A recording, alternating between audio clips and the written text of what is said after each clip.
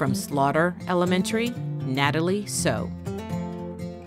Before I taught 5th grade, I was teaching 1st grade.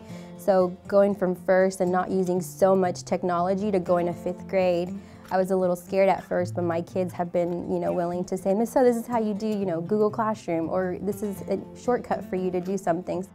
9, so that's your first clue. So now you go to clue number 2. Is it that one or over there? No, it's this one. Okay.